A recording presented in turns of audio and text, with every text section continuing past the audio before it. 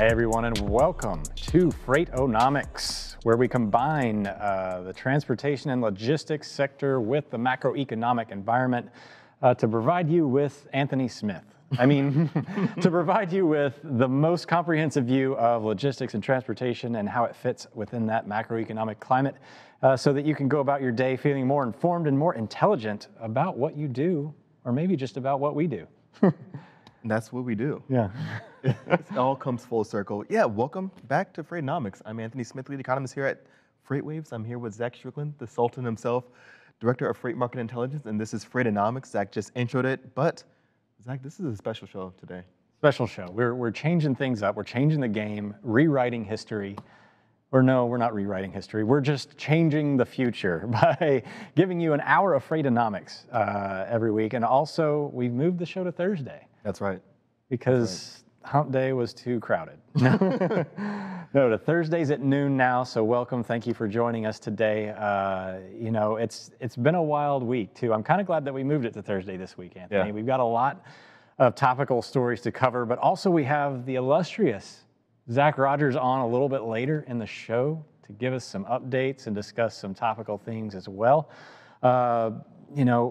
Anthony, let's get right to it. Let's do it. I'm also watching socials right now, so if you're on LinkedIn, comment and join in on the conversation. If you're watching on a Thursday at 12 o'clock Eastern Standard Time, we're watching now. Yeah, let's get right to it. So we've introduced some new segments into the podcast here. Now, for those of you that are watching on TV, hopefully you are, for the sake of what we're about to do. But for those that aren't watching, you can check this out on FreightWaves TV, and obviously go to FreightWaves.com and look for Freightonomics to find that, or download the app so you can watch the show whenever you feel like. But we're starting a segment called Memeonomics here because they are so fantastically fun for us to view. I obviously love memes. Anthony does not because he is not a good person, but I forced this on him. Anyway, let's start off with the first one. This is, of course, very topical with the I saw a millionaire today.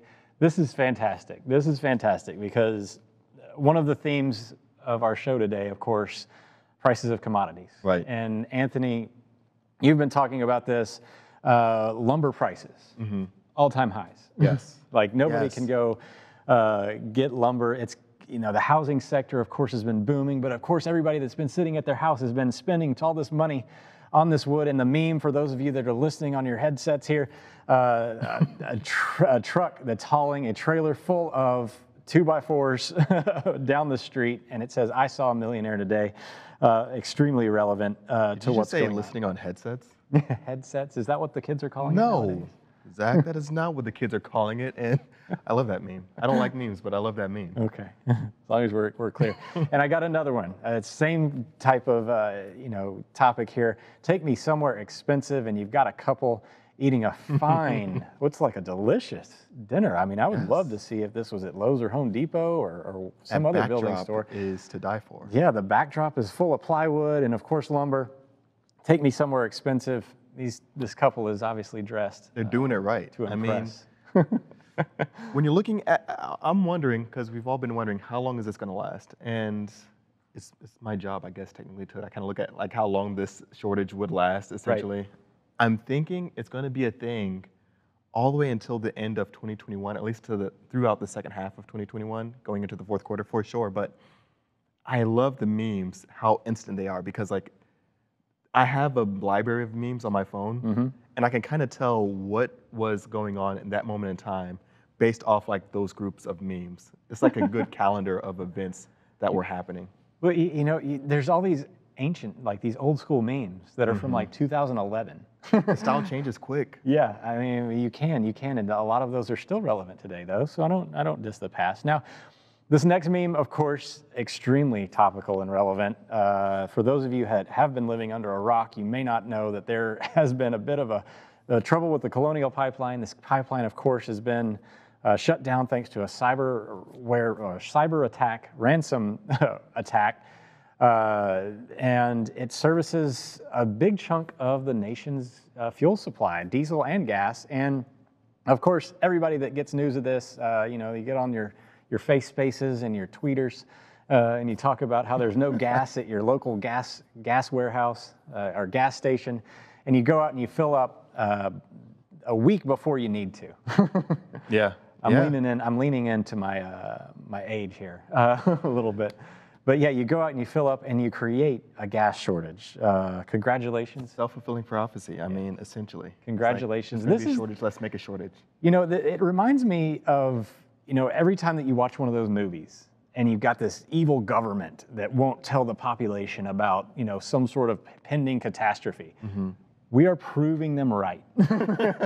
Every time that something like this happens, we are making the case for the big, large government entity, the CIA, the NSA, whatever you want to call it. Whoever's keeping the secrets, keep the secrets. Yeah, don't tell us. We'll react poorly. We are not capable of handling the potential for something to go wrong in our lives, so we obviously need to go out and get toilet paper. We were talking about this the other day. Gas is the new toilet paper. Yeah, it's like this herd mentality, essentially. And I looked at my gas tank. I'm like, you know what? Well, I have the luxury of being able to walk to work, so that helps as well. Nice. But I'm like, you know, I'll let it hit E. I'll just wait it out. I'm sure I might be able to get a good deal, I mean, in a week or two. No, I legitimately had 1 day of gas left in the tank this morning. And I told you, I was like, listen, man, Friday may not happen. I got you today. But Friday may not happen if things continue because the entire way to work, all bagged up gas. Everywhere. Zach, you were part of the problem. I was, and I found a gas station that had gas this morning, and I made it just in time, didn't I? I'm glad you did. Yeah, they didn't have gas last night, but they had it this morning, so I was able to get it. So it's, you know, this is that herd mentality situation. This is why commodity prices, we see the same patterns. We are humans. As a person is smart, people, not so much. You know, because we have to react this way. Because what if it's like a situation like myself where you may be capable as a human of showing restraint, making those rational decisions. We see this in commodities. We see this in business, where you think, okay, if we just don't react and act like everything is normal and fine, everything will be fine. But then if somebody else, you know, say a percentage of your group doesn't do that, you're forced into that situation. Yeah, yeah. We see it in shipping. A lot of the shipping behaviors that we see nowadays, and you know, we make fun with the memes, and of course, people hoarding gas, filling up containers and bags. I think Nick Austin actually said he saw people with grocery bags of gas. I hope not. Concerning. Don't do that. You know, but it's reality. Like, these are things that you have to be cognizant of. So we saw as they're getting capacity on the ships, you know, shipping from Asia to the North America's coasts, it's what drives up prices. Right. We see prices in gas. We see prices in container shipping. We saw it last year.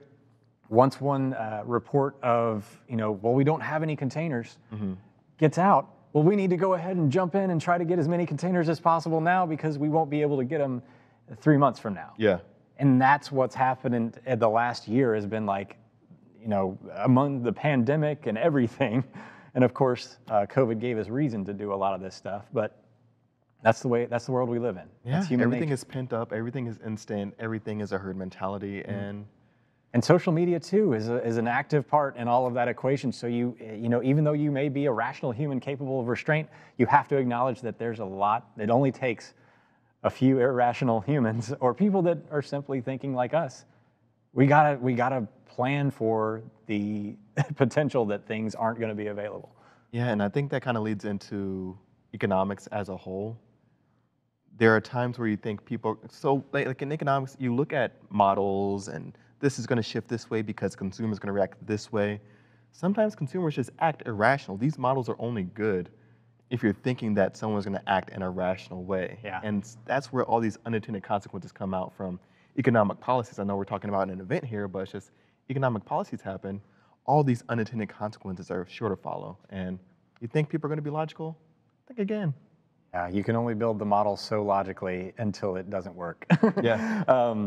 So let's get to our next segment, Newsonomics. This is a perfect segue from those memes into our first story of the day. Of course, the Colonial Pipeline has reopened as of last night. Yep. So the Colonial Pipeline operator, came back online about 5 p.m. yesterday Eastern time. Said it's going to, take several days before they're back to full capacity.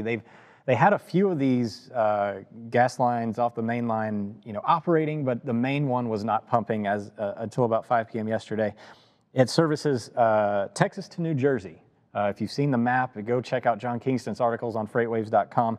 He has several of them out right now. It largely impacts the southeastern corridor of the United States, Atlanta market. If you're in freight, that is a huge hub of freight activity. So the concern here is that how does this impact diesel? We see the gas, the retail gas itself, gasoline for the cars, has had a dramatic impact. You can't find gas in a lot of areas of the Southeast, but diesel, a little bit more buffered. Yeah. Truck drivers and trucking companies do act a little bit more rationally. It's hard to panic buy when you have a 53-foot trailer attached to the back end and you got to be somewhere in 8 hours on the dot. So not necessarily as big of an issue for diesel, but there are some scattered reports of diesel outages. And of course, this freight market that we have been in has been not very well suited for any kind of disruption whatsoever. Mm-hmm. We talked about the winter weather event back in February. We still haven't come out of that. Right. Tender rejection rates still above 24% as of today.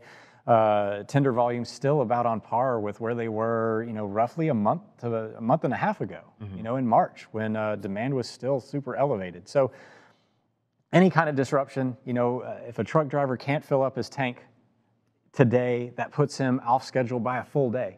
Yeah, now there's a whole... Or maybe he's got to drive 50 miles out of route to go get and fill it up. So if this does occur, and we won't see this right now, but it may become apparent next week as some of these network disruptions, if at all. We haven't seen any data to support that it's having a dramatic effect just yet, but the southeastern corridor is already super tight and primed for this. Yeah, and it's one of those things where we're already very stressed in the supply chain, and this is just going to add a whole nother variable of, hey, how can we make this a little bit tighter? Drivers, switching in and out, left and right, the supply chain is just constrained. Let's throw fuel in there in the mix. Let's just add a little spark in there. Who had gas shortage for May in 2021? For good measure. The pipeline services 45% of the East Coast fuel supply of gasoline and diesel and the other distillates there. Thanks to and this is the fun part, the criminal gang known as Dark Side. For you DC fans out there, it's not spelled the same way, but evil group. I mean, it's almost kind of comical in a way. Dark Side. We're the evil criminal gang. Oh man, my whole inbox is just going to be raided. I have no words for Dark Side. Dark Side just wrecked my bank account as we speak. So there we go. So gas shortage, we're going to wait and see what that does to the freight market, if anything. Obviously, consumers, they're out spending money on gas as well. So that means also that they may not be spending as much money on your consumer goods. Maybe your little feelings index that you have might get a little hit this month. We'll talk about those feelings. I mean, we're not fast forwarding. I didn't even plan on talking about this, but you bring up a good point. The home purchasing sentiment index came out. It dipped down a little bit. And so for those of you who might know, home purchasing sentiment index put out by Fannie Mae. And essentially what it looks at is a bunch of components that really kind of break out what are the factors that are going to be considered for someone to buy a home. Whether they think it's a good time to buy a house, sell a house, they feel confident in their job prospects in the coming months, if they think that their salary is going to go up in the next coming months, next 12 months or so. It moved down because the lowest reading in the history of the index, 10-year history, was good time to sell or to buy a home. People think it's just awful. Like buyers want to buy, but they can't buy a home. So that part of the index took it down. And that just shows that people are, especially between 50,000 to 100,000, that income range, household income range, they have cash because they have been receiving those stimulus checks. Those saving rates are at, I wouldn't say historical highs, but they're still pretty high. And they have been saving for homes, those that have been able to kind of retain their employment. And so they have this cash to spend. They want to buy a house, but they can't buy a house because the inventory is so tight. So tight, and of course, those wood prices are extremely high. Yes. So maybe they're sitting on some money, but inflation getting in the way a little bit, and also of obviously the inventory level, and it takes a while to build a house. But It does. moving on to the next story, this comes from the Wall Street Journal. Now, this is pretty relevant in terms of what the big storylines have been over the last 2 years. Tariffs drive drop in Chinese imports. Now, this is something we've been waiting on. The pandemic kind of put this on the back burner for a minute in terms of the trade war and the relations with China. Chinese imports surged during the pandemic because there was no time for anybody to really adjust. Well, now we're finding that countries like Vietnam and other places in Asia have seen a dramatic increase in sourcing. So a lot of suppliers sourcing a lot more freight out of Vietnam now. You can see here on our sonar chart the customs import shipments, that blue line there, that's Vietnam. And again, this is on a dual axis chart. Chinese imports still dwarf. If you look over there on the other axis with the orange line, 21,000 imports last week from China compared to about 2,800. Yeah. Still not on the same exact wavelength there, but the point being is that especially here over the last month, we've seen a dramatic rise in imports coming from Vietnam. So shippers are starting to get back to what they were trying to do before, which was kind of reshore, not necessarily nearshoring. The article does a good job of saying that this nearshoring idea that everybody's been talking about and we've talked about as becoming a growing possibility over the coming years. That would have a dramatic impact to freight in the United States. Hasn't really materialized, especially in the data yet. Of course, it's much easier to resource from a country like Vietnam than it is, say, Mexico or Canada just yet. It takes a little bit more time. Yeah, and this kind of adds into something we're going to touch on here soon, and that's going to be around further talks around inflation and commodities and things like that, and the strain for goods being purchased. I mean, when you're looking at our largest trading partners, China's going to be in that mix. And if we are reducing our trades with China, that's fewer goods really coming in just because of sheer volume coming into our borders. And so that's going to put a strain on the amount of goods just kind of being dispersed. That's going to put upward pressure on prices because there's going to be essentially less stuff, more demand, increase in prices. Yeah, I think that's a little bit of a trade-off here. Now, I don't know if we're going to see, Vietnam it doesn't necessarily have the dramatic infrastructure that China has. They don't have the ability to replace China by any means. So this is obviously, it's an interesting trend to watch. Obviously, this tells us that companies are looking for alternatives, which I think is really the biggest story here, is that companies want to de-risk their supply chains at this point and find alternative sourcing areas. And China and Vietnam obviously is probably the first place that I would expect it. Vietnam, Southeast Asia, other areas of that region, India as well, sort of the easiest places to transition a lot of your sourcing and your goods. So really where that materializes for freight and stuff is how the freight comes into the country, which ports of entry, which points of entry, et cetera. So certainly something we saw in the trade war with more East Coast volume coming through. And we're already seeing that right now, but except it's more like everywhere all at once. Yeah. The next big topic of the week, the stock market has been on a free fall. Now, and this is, obviously we've talked about inflation becoming a problem. The headline here, Wall Street Journal yet again, global stock market's down, on inflationary concerns. And in this, they highlight, some of the goods and services that are seeing some price increases inside of there. So it's, we talked about inflation being a concern on the producer price index. A lot of the internal goods, it's only a matter of time before that CPI comes into play. The consumer prices, they start paying for it. And of course, the financial sector is, they're not terrible at economics. So they understand that there is the potential, and we have to, take this for what it is, because the financial sector looks, probably somewhere in the 6 to 12 month horizon. Some of them are a lot more nearsighted than others, but 6 to 12 month horizon, this doesn't look great. They were really quick to respond to the pandemic, but they were also very quick to kind of set their expectations a little bit higher. as they saw some of this consumer demand. So this is a little concerning for the later half of the year when we're talking about inflationary pressures. Some of the things that they highlight as showing some of the strongest increases in price in April, airline fares, number one. That one, no kidding. We don't have the capacity that we had before the pandemic. This is kind of like, this is right in line with the next one, admissions to sporting events. These don't concern me, Anthony Smith, because these are, we still have restrictions on crowds and availability. This is a supply side issue that will correct itself in the long run. And it's really just a matter of there not being enough supply here. And so sporting events will open up, their capacity as obviously this demand will support it. And airlines will, of course, bring their planes back on. The ones that do concern me a little bit are the ones that are more durable, like the televisions. People are still buying televisions.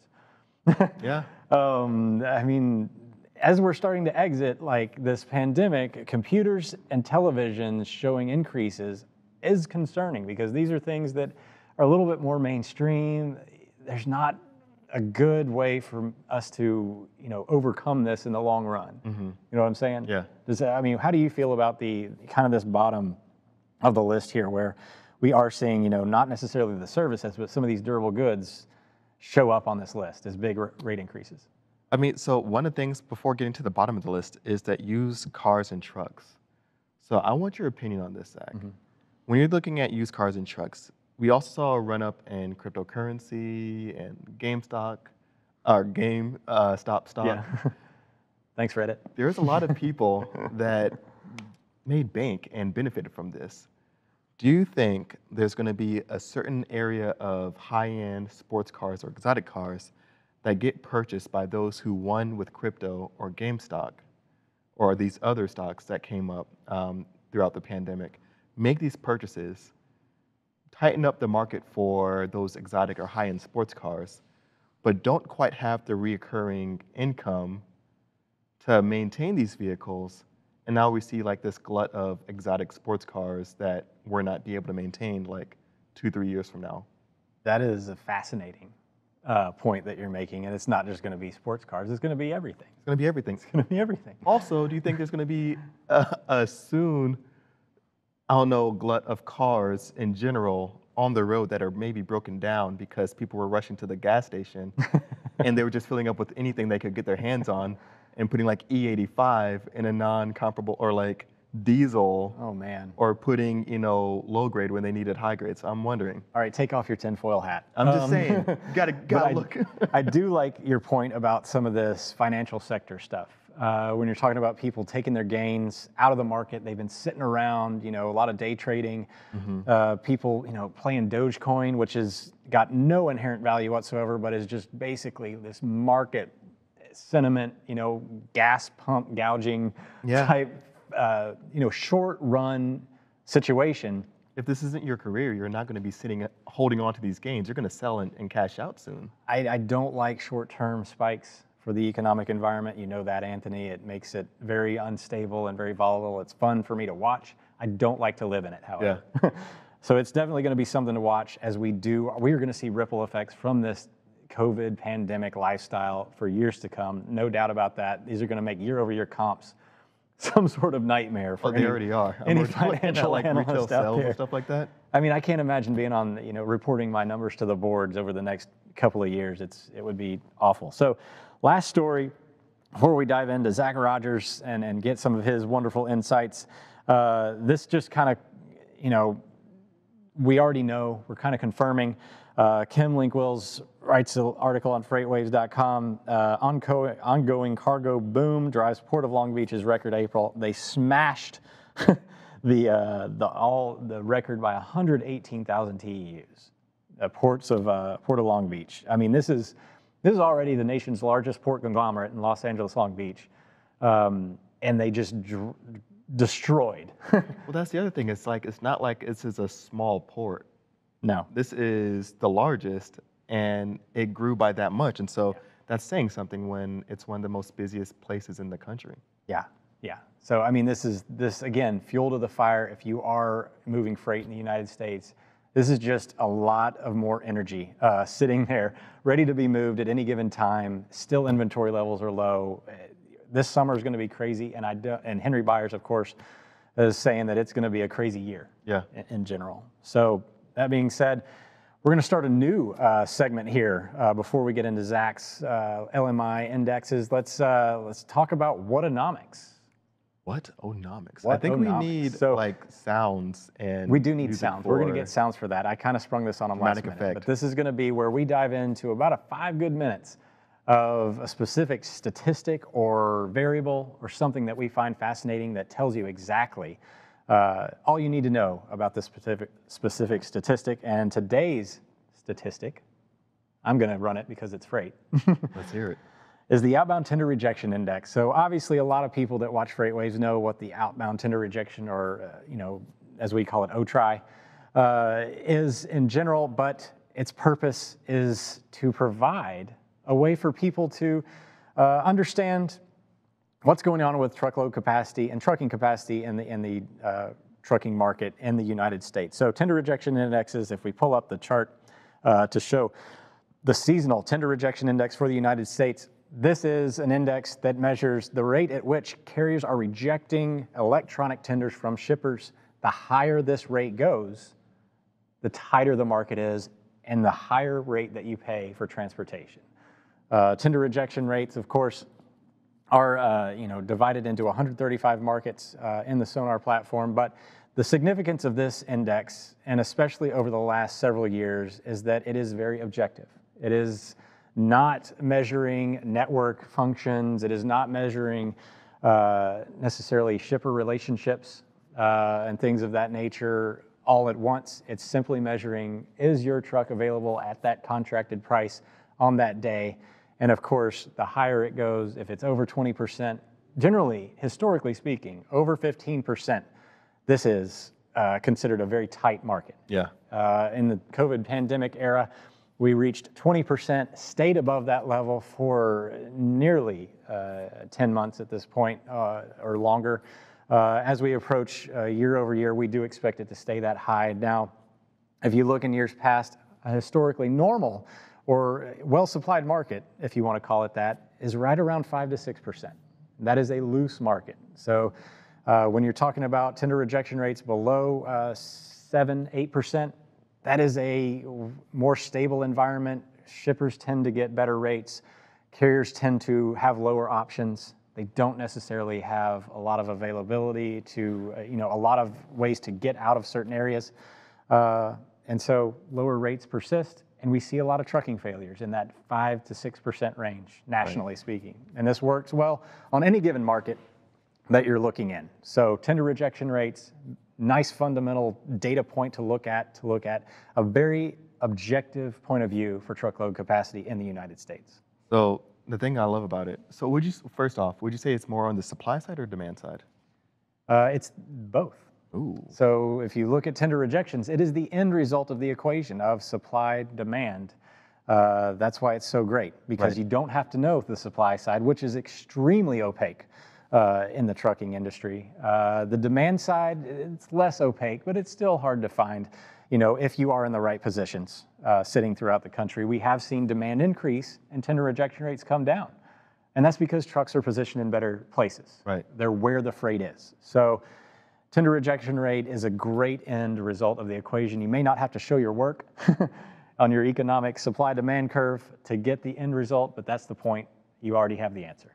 And so also, they have, the thing I love about the OTRI, the outbound tender rejection index, is that it has great correlations with other indices, and they line up perfectly. One of those indices being the Logistics Managers Index, and who better to talk about the LMI than Zac Rogers himself. Zac Rogers, welcome to the show. Hey guys, the big 1 hour, big show. You asked for it, so we gave it to you. Specifically, Zac Rogers asked for it. That's right. Well, Zac, welcome so much. You put me in a 7-minute box, and it wasn't working for me. No, we needed to beef it up. And welcome back. I know you just got back from Vegas. Must be nice. Just got back from Vegas. Thank you for... Yeah, my mother-in-law's house in the suburbs was lovely. That's what he wants us to think. Yeah, exactly. My mother-in-law in Vegas. I've heard that story before, Zac. No time and thanks. time again. But Zach, we were talking about the outbound tender rejection index, and we had to bring in, of course, the LMI. We have the latest reading from the LMI showing a 74.5, second highest reading in the history. Is that right? That's right. Yeah. So it's the second highest rating we've had in the 5 years we've been doing this, and the highest rating in, yeah, I don't know, 3 or so years. So it's a lot hotter now than it has been in a long time. And I sent you guys some pictures. And you know, the first ones I think we were going to talk about, right, was capacity. Right. And really, really what we're seeing here is a tension between capacity and price. The big, you know, the reason we're up so high right now, the reason that we have the LMI up so high is because we hit a record high in warehousing price, and we hit a record high in inventory costs. So it's never been a faster rate of growth, essentially, in terms of you know, warehousing and inventory. And it's interesting because, like, with warehousing, you know, it was an 83.5, and that's coming on the tail of an 81, a 79, a lot of mid high 70s. You know, normally warehousing prices are growing somewhere in the, I don't know, low 60s, something like that. And it's related exactly to this graph you guys just put up now, which is warehouse capacity. And just to remind everybody, as we do every time I'm here, any number below 50 means contraction. Any number above 50 means expansion. And you can see that warehouse capacity is at a 41.8 in April. And that's coming on the heels of it being less than 50 all the way back to August. And even in August, it was right at 50. Okay, so really, if you throw out the 2 months where it was right at 50, warehouse capacity has been contracting since March. And it's interesting because, you know, a lot of the parts of the economy kind of had this fallow period, March and April of 2020, and then we slowly started to tick up. But warehouses and inventory are different. And the reason for that is because warehouses and inventory is where everything went when we suddenly stopped the world from spinning, basically. So we had all this inventory ready to go out into the store, then all the stores closed. And so the warehouses were already pretty full even when the economy was slow. And then you might think, okay, well, at least then the warehouses will have some relief when the economy picks back up again. But that wasn't the case, partly because we had so much inventory coming in from all over the place, including overseas. You guys are just talking about the Port of LA, up, you know, 170% this week from the same week last year. I mean, it's crazy over there. And we also started having so much more, you know, different kinds of shopping, online shopping, which, you know, you need more warehousing space for. And so basically warehouses haven't had a break. Every other part of the economy essentially had some sort of break at some point in the last year. But warehousing has basically been full speed ahead, you know, gas pedal all the way to the floor since everything shut down last March. And it's still that way right now. And so there's essentially been no relief now for 13 months. And as a result of that, as a result of no relief for 13 months, we're seeing the highest rate of growth in inventory costs and warehousing prices that we've seen in the 5 years we've been doing this. You know, this is fascinating. If we go back, like the first chart that we had up there with comparing the LMI to the OTRI that I just talked about, like we see a little bit of some retraction in the OTRI here over the last little bit. And just what you said kind of explains why we're seeing a little bit of a divergence in the direction of the overall LMI, because the LMI, of course, measures more than just transportation. It measures warehousing and the logistics space. And some of those upstream throughputs are very interesting because you're talking about how, you know, we're seeing a little bit of an easing in capacity. It's obviously not dropping tremendously. That's a 24% rejection rate, historically high, et cetera. But it is seeing some easing, you know, in the near term. But a lot of this freight that we're just talking about, it coming through the ports of Los Angeles, Long Beach, et cetera, is going into these warehouses. And I talk about it like it's potential energy for the freight market. Mm-hmm. And, you know, it's fascinating to see, you know, these warehousing and inventory costs. Like now, at what point, Zach, does do those inventory costs make it necessary for that freight to start moving again? I can't imagine that there's a lot of companies out there that are, that just-in-time mentality that persists. They've got to be thinking, okay, maybe we need to go back to that a little bit, as some of these prices are getting, pretty dramatic, right? Right. Well, that's the balance between how much you want to pay to hold the inventory and how much you want to pay to move it. And so right now we have people coming up with different solutions, depending on what what it is. And a lot of it, unfortunately, is dictated by the OTRI, right? So there's some companies that would love to be moving things out of the warehouses, but their loads keep getting rejected, every 1 out of 4, especially for the sort of, low margin stuff. Like we see all the problems we're having with timber right now, or with agricultural products. Well, if I have the option to move a truck full of phones or something versus a truck full of trees, the trees are going to stay in the warehouse, basically. And so that's sort of what's happening right now. Now, to your point, it's so hard to go to this JIT model when you have all this demand. And that's really the big issue right now, is that we have crazy demand. Okay. And so every other part of your company is saying, hey, we got to produce. We'd have this once in a lifetime spike, but then just the supply chain can't move it.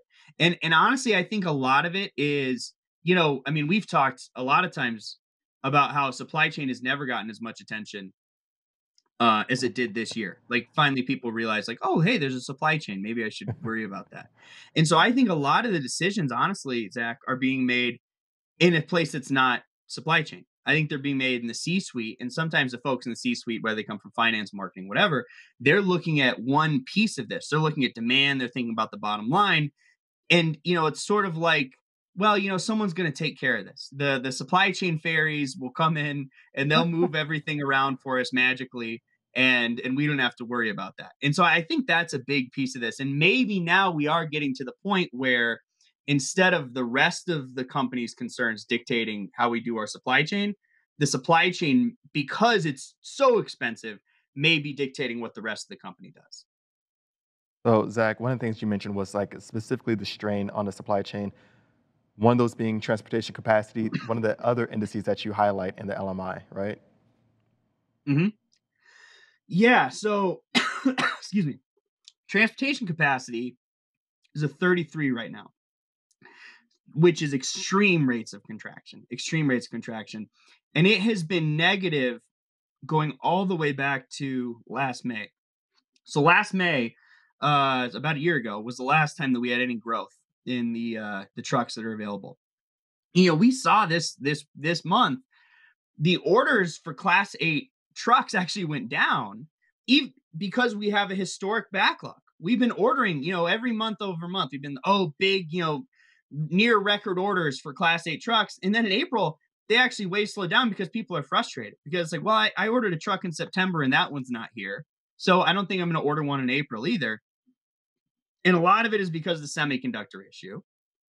And so we can't get enough trucks on the road. Plus, we're having, constraints with drivers, which we always have. But it's really the fact that we can't build enough trucks to catch up with demand. And it makes sense. I mean, if you think about it, we don't have a lot of trucks that are just sitting around in normal times, right? You always want to be getting as much use out of your capital assets as possible. Well, when suddenly the demand for that capital asset jumps up by 45% instead of 15%, maybe like it did last year, we just don't have enough. And so we're trying to catch up as quickly as we can, but we're hitting all of these supply constraints on the other side. And so to dig ourselves out of this hole while having all these sort of controls and issues we have with the semiconductors, it's going to be a while. It's going to be a while till we catch up. And I know I gave you guys a future chart too that we can talk about in a minute. Our respondents are not optimistic. They're not optimistic that this is going to change. When we ask them, hey, next 12 months, where are we going with all this stuff? The number they gave us for warehouse capacity is a 53. So some moderate growth. That's great. Cool. Some moderate growth there. And then the number they gave us for for transportation capacity is a 44, which is no growth, actually some contraction. And so, oh yeah, good, you guys got it up right there. And so it's basically what our respondents are telling us is like, look, we don't think we don't think there's any way for us to build this up as quickly as we're going to need to over the next 12 months. And so you can see the price indices on those all in the mid 80s for inventory for warehousing and transportation.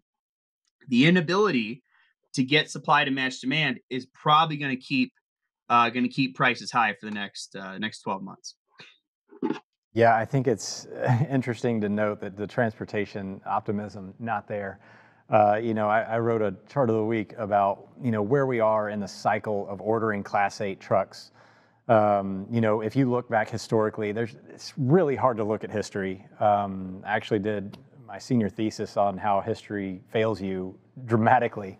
At some point in time, history does not repeat itself in the way that it definitely will come up and bite you if you've built models based on certain sections of time, behaviors change, et cetera. But that being said, if we were to look back at the most recent period of where we had a huge amount of truck orders and capacity was really tight, we didn't have the same, shortages of semiconductors and supply chain bottlenecks, but they were backlogged at that point in time. I know I went to Daimler and they were talking about how they were on a 9 to 12 month backlog in 2018. Right. So, and that was at a period of time where things were normal-ish, if you can call it normal. So I do see what you're saying, and I think they're spot on in having a lot of pessimism about this resolving itself in the near term. I mean, we're talking about they're ordering trucks as fast as they can, and in a normal year, 6 to 9 months out, that truck shows up. Then also, you're talking about an employment availability being there as well, where people are trying to get jobs. And in 2018, they were still trying to get jobs. Right now, we're not. Are you seeing any kind of shift in the employment side of things? I know we talk a lot about the durable goods and all this kind of stuff, but what are you getting from some of your respondents on employment? We know we have trouble with the drivers, but I'm hearing a lot that this is pervasive throughout all industries. That employment has become an extreme problem, especially when you're talking about supply chains, trying to get people to work in these warehouses or on these, sourcing and production side of things. Yeah, it's tight everywhere.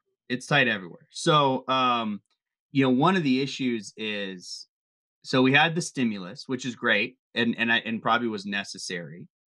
And so it put a lot of money in people's pockets before they had a job.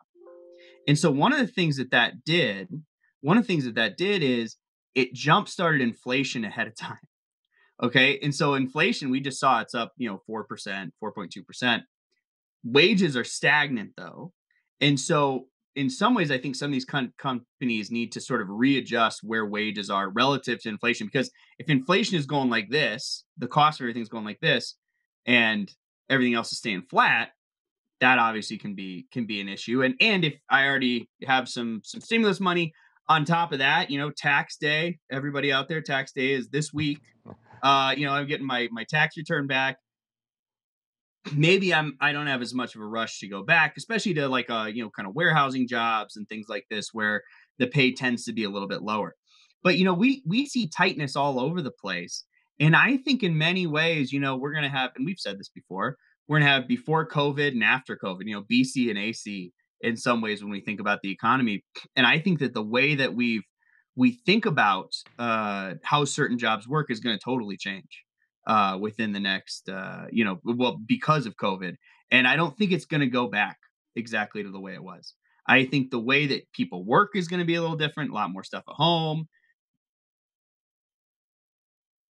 I think Zach brings up a really good point there of how things are going to shift moving forward. I mean, when we're looking at the employment sector, one of the things I was talking about just the other day was the incentives.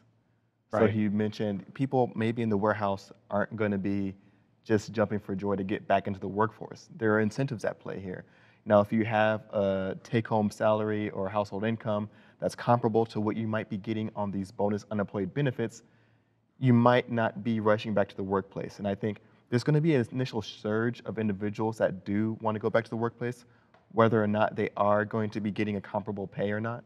And I think they're going to be the ones that are going to be able to win because they're going to be the ones filling those roles quickly. Right. Now, after those roles get filled, those that kind of sat back and waited may be up against a little bit stiffer competition and a little bit harder employment conditions.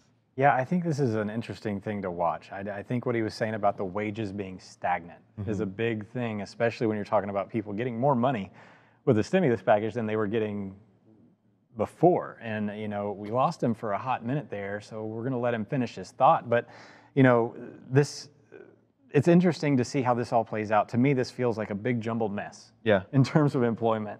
You got people that are still sitting there saying, I'm not ready to go back to work because I'm not going to make as much money.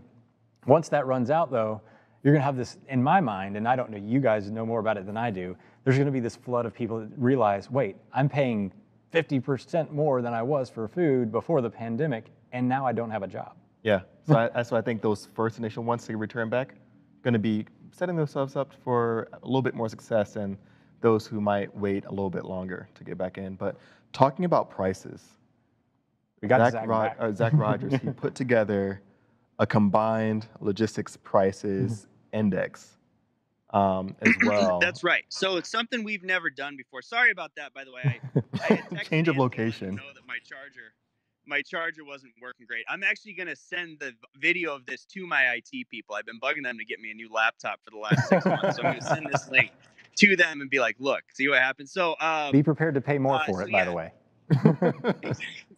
Yeah, I know. I'm not going to be able to get it because of semiconductors.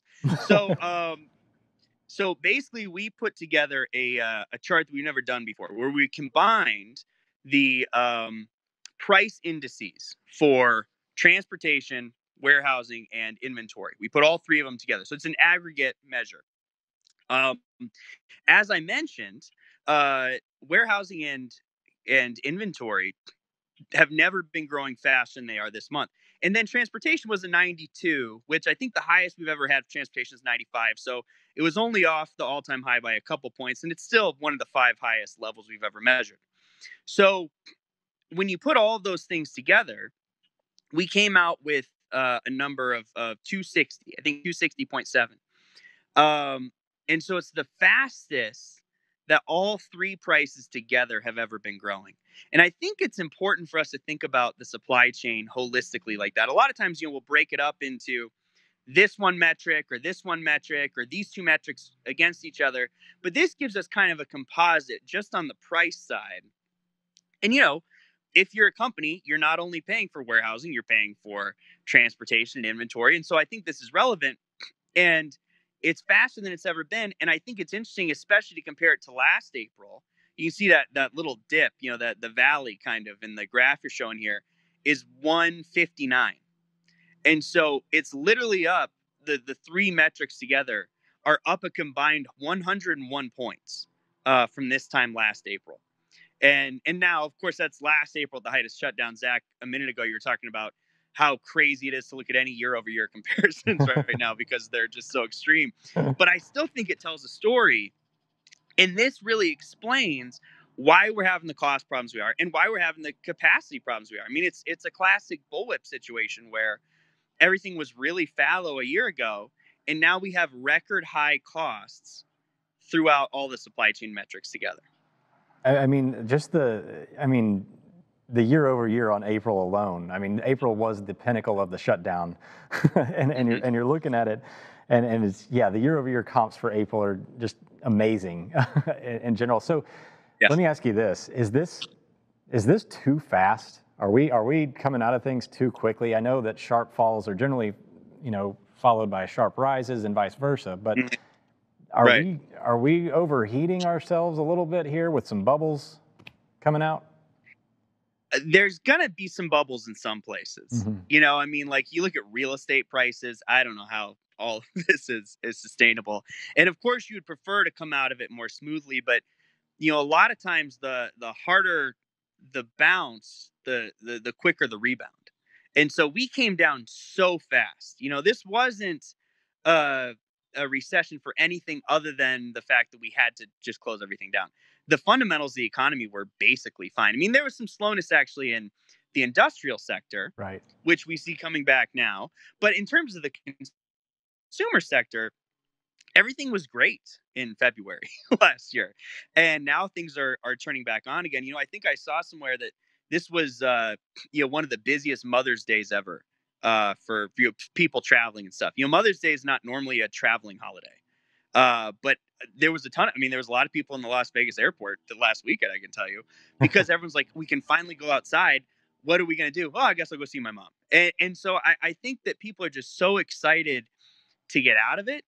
I don't know how you could slow it down.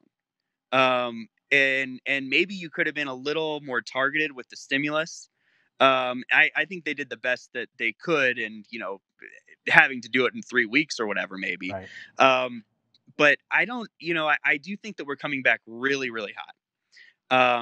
That being said, all the projections are that GDP is going to go up 6% this year. And so maybe if that really happens, is 4% inflation the biggest deal in the world? I don't know. The other thing, though, with all those projections, it's the same thing we talked about a minute ago. I don't know that all those 6% projections have the capacity in mind. Transportation is 8% of the economy, which that number always surprises people. But it's an even more important part of the rest of the economy.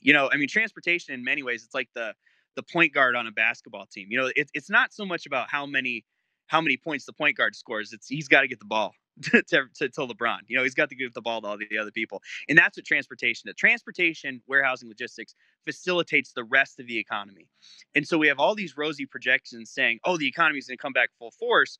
Well, demand is coming back full force, for sure. The ability to meet that demand, though, with logistics specifically, that's where I think you might be right. We may have to smooth this out a little bit, because I don't know how we're going to be able to handle the costs.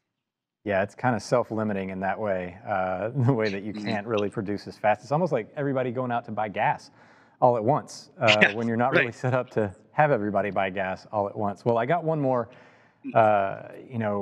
question for you here, as we're, and this is posed to both of you, economically speaking. So we're coming out of this pandemic white hot.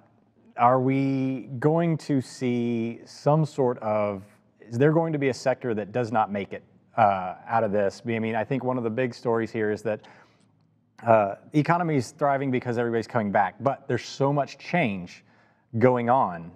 A lot of times that pain creates a lot of energy as the economy needs a problem to solve. The PC solved that problem back in the 90s. The iPhone solved it back in the early 2000s. We need problems to solve. And as we're solving those problems, it generates a lot of economic activity. Is there a sector in all this, though, that gets left behind in the economy? Dogecoin. Dogecoin. Duno wants to know what you got against Doge. Yeah, I don't have anything against Doge. More power to you. It doesn't have anything behind it. Anyway, is there a sector, Anthony Smith? I'm going to take a bit of an alternate approach. I think a sector that's not going to be solved, but maybe opened up, drugs. I think drugs are, when we look at legal policy, I think maybe the legalization of cannabis, marijuana nationwide, I don't know if that's going to be an issue or an industry that doesn't make it. Maybe that industry just kind of shifts into this newly found legal status. I think that might be an issue that's going to be solved, is the legality between not just cannabis, but I'm hearing other drugs kind of being up for debate. We see what Oregon did.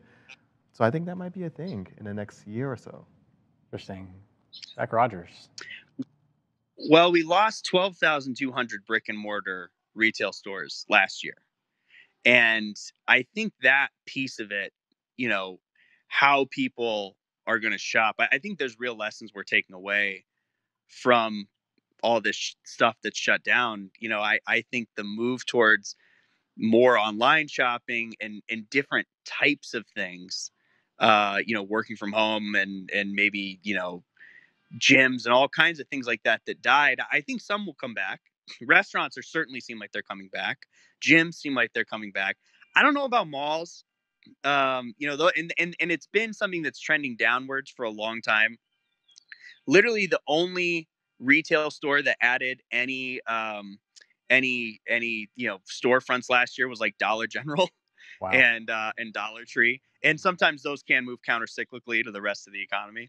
So that's going to be an issue. I think is we had so many people working in retail, and going back to your unemployment thing, it's the question of, are we going to see the people who were working in stores in the mall, PacSun, American Eagle, whatever, are we going to see them all shifting to working in an Amazon fulfillment center, or are they going to go do something else? And maybe it's delivery stuff, Uber Eats kind of things, I don't know.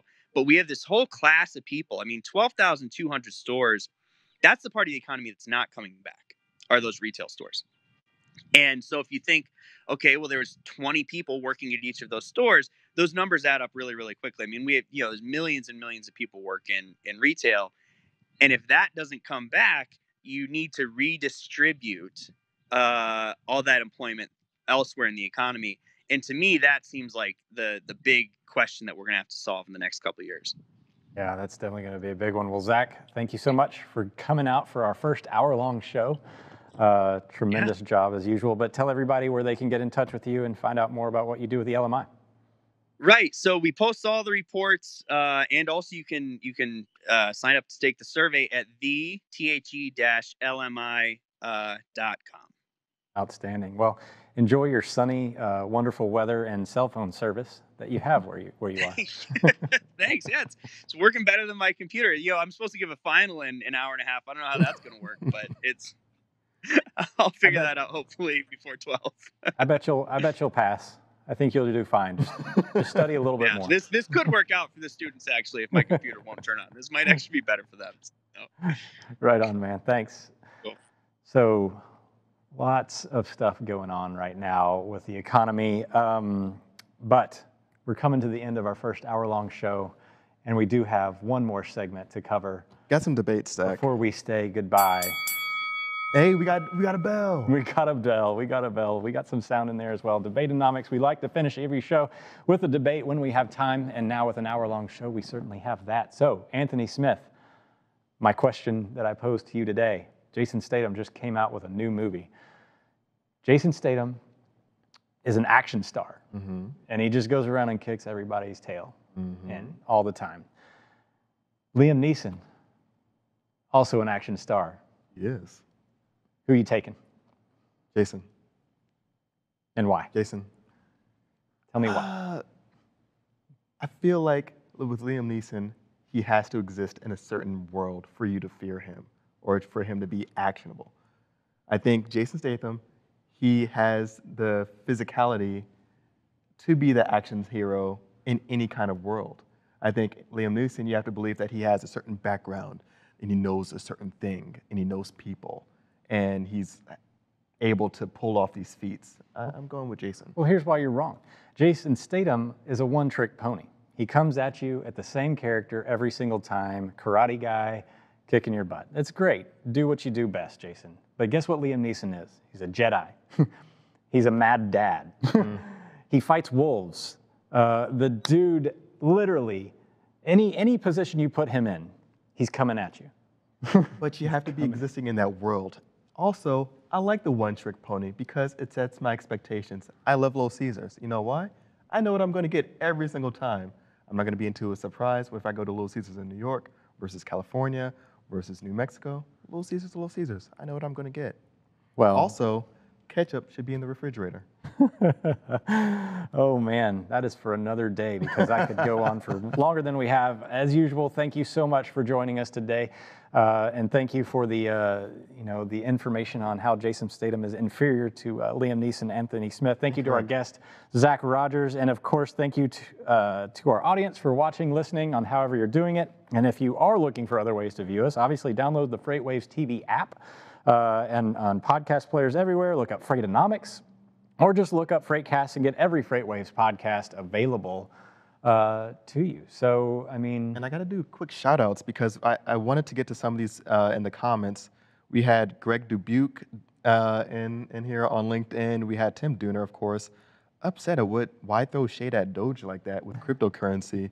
John Calloway, which we might even have to... Because he bought some Doge. Do you think it's going to go up after we mention it? No. We have Evan Korn as well, so we have quite a few people to think. We're going to get back to you all here shortly. Thursdays at noon now. It's not Drink on more at water. 2 p.m. on Wednesdays Eastern time. It's Thursdays at noon.